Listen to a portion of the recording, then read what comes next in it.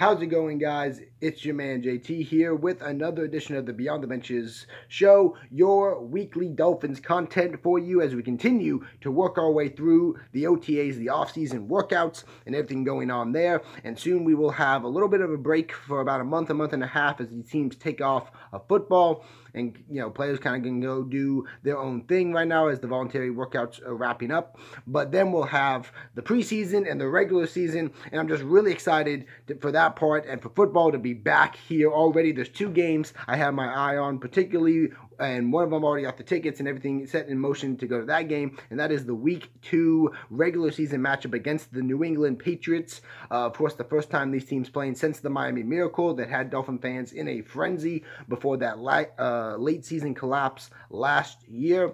They'll also be wearing those awesome throwback white uniforms, so really looking forward to that game. I think it's going to be a good time. Also, the Dolphins are coming here to Tampa Bay Week 2 of the preseason at Raymond James Stadium, and would love to be able to make that game as well, kind of get an eye on some of the young talent and the battles going on there. And that is a good segue into the OTAs, because that's a big thing, as some of these battles have already started between guys like Josh Rosen and Ryan Fitzpatrick for the starting quarterback position. A lot of guys on the offensive and defensive lines, a lot of the starting jobs there, wide open for guys to kind of step up, grab, and seize those opportunities. So it's going to be interesting to continue to follow these stories and headlines as we do that. And, it is still May. It's only off-season workouts right now, so you can't take anything too seriously, but so far the reports have been pretty positive. There's no major problems or major, position groups that seem way behind where they should be. I also think expectations are a bit dampened given the off-season the Dolphins had, so that probably helps a lot with that too as well. I think, a lot of people may go into the season with zero expectations or just expecting the worst thing, to see the worst thing on the field, and they're probably going to see a better situation than what they may fear. But getting to some of the big stories around the offseason workouts, and I think the biggest would be starting with Reshad Jones, the safety, who is still not taking a practice with the Miami Dolphins. He's been in the Bahamas and other parts of Florida as well, and there's a lot of people that claim that he is simply just going out and getting specialized rehab.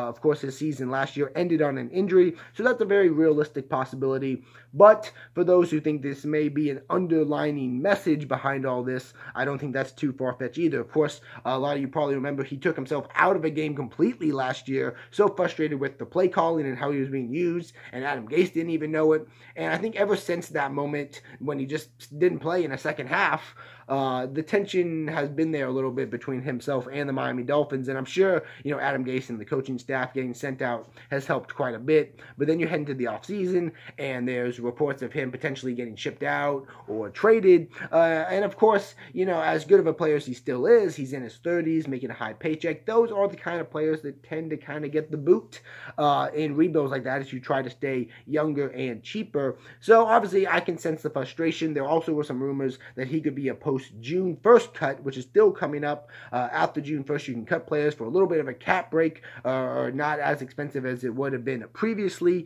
So maybe he's just sitting back, and this is where I think he's sitting back, just making sure the Dolphins indeed don't cut him during that June 1st deadline. And if they don't, then I think when the training camps and the preseason come along, you'll see him. Also, the Dolphins have been sending out a lot of videos about Devante Parker, a lot of videos out there on their social media pages of him making any kind of catch, or a toe tag and toe dragging, I guess you would say.